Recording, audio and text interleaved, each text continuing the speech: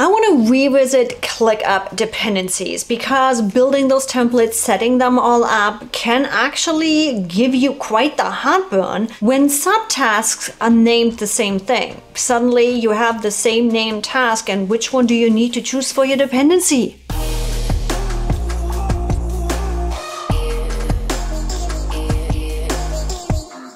Hi everybody, I'm Yvonne Heimann with AskYvie.com, and I am a business efficiency consultant for digital entrepreneurs. And right here in my video, I help you streamline your business, simplify your life, and stop wasting time with those pesky admin tasks. And if you are new here and you are ready to streamline your business, to stop wasting time with all of the admin tasks, go subscribe and hit the bell so you get notified every time I upload a new video. And did somebody say admin tasks? We are talking today about dependencies, especially when you are building out your templates, because when you go in and you say, hey, this task is dependent on this and there, and you are trying to look in your list and trying to find the right task, it can be a really mess. And suddenly you made one task dependent on a completely different task that you didn't even mean to link. So today, I'm going to show you that one single trick that's going to make your life so easy.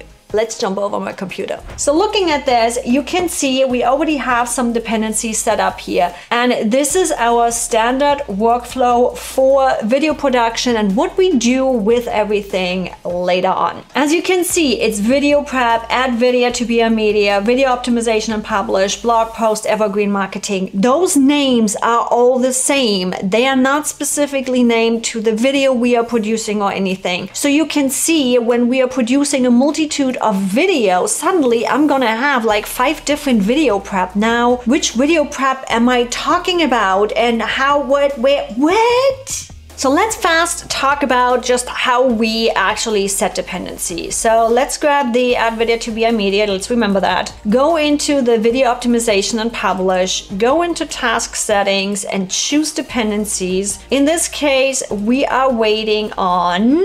There you go. This is the exact issue I'm talking about. I'm looking for the BR media, add the video to BR media. Yeah, there's 1 task, there's 2 tasks, there's 3 tasks, there's 4 tasks. Do we have more?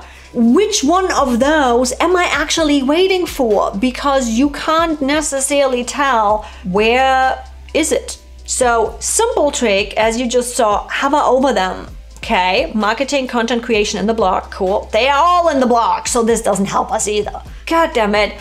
Which one do I actually need to use?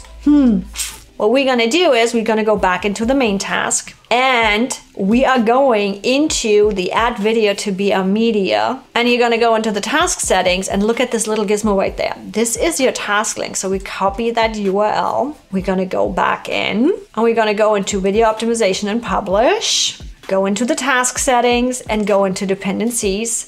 And we are waiting on, and what you're gonna do now is literally just paste that task. This is really this simple to make sure you are linking the dependency to the right task. Really that simple. Now here's a little pro tip for you. A lot of my clients have been asking me, so Evie, setting dependencies, cool, but which way do I go? It doesn't matter.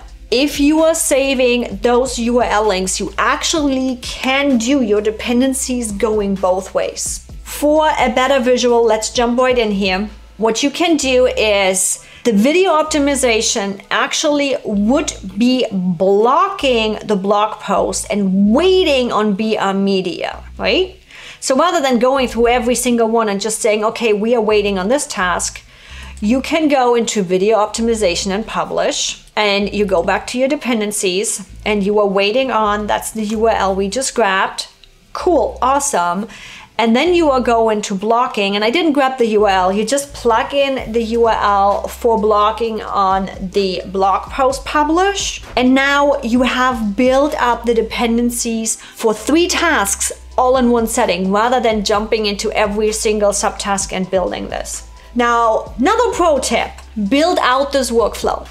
Build out your template, save it all with the dependency, with the task estimate time, with the assignees, with the due dates. and just pull in the template when you need it. That way you don't have to deal with setting up the dependencies every single time. You don't have to deal with assigning your team members, having the estimate, knowing how long everything takes. You just pull it in.